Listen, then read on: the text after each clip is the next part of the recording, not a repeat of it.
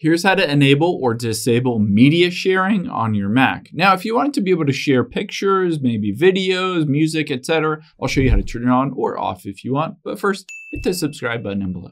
Really helps me out. Thanks, guys. Now, the first thing we'll do to do this is to get into your settings. So let's go to the top left and tap on the Apple icon. And then we'll just go down to and we'll choose System Settings from here. Once you're in the system settings, it usually defaults to General. So make sure it's on General. And on the right-hand side, let's just scroll down until we get to the sharing option and tap on that. Now, of course, if media sharing is turned on, all you need to do is toggle it off right here. But if you wanted to enable it, you can turn it on. And first, it will ask you basically the library name. In this case, Trevor Nace's library is perfectly fine. You can choose either home sharing, where you'll need to sign in to your Apple ID account, or you can choose to share media with guests. And you can always tap on options here.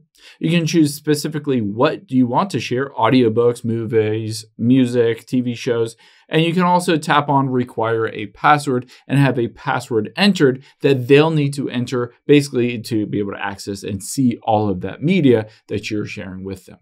I hope this helps. If it did, hit the like button down below. Leave a comment if you have any questions. Thanks, guys.